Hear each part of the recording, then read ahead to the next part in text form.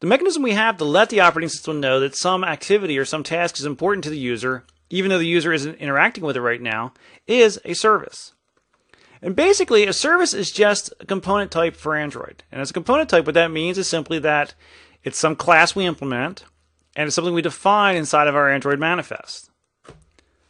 And services exist specifically to tell the operating system that I'm performing some long-running operation, and I know it's not using the user interface right now, but it's still important to the user. And basically, services are, in general, considered the most important thing running on the device other than what the user is interacting with.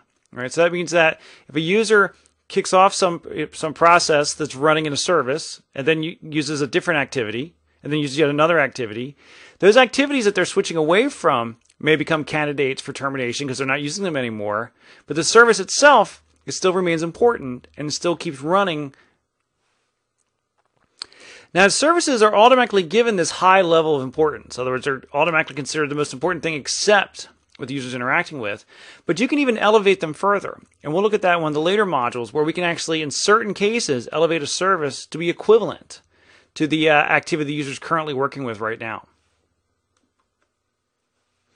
And I've said this many times, and I'll say it many times again, don't confuse Android services with Windows services. Again, an Android service is this special kind of component for doing background tasks, right? It's really that simple. Now, services fall into two categories.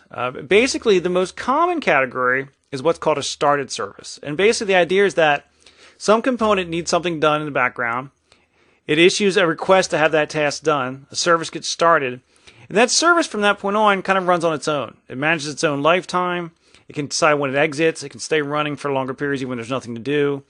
And it really has kind of limited interactivity with other components. It's really kind of its own independent entity that can kind of pass information back with some limitations, but it's really kind of managing itself.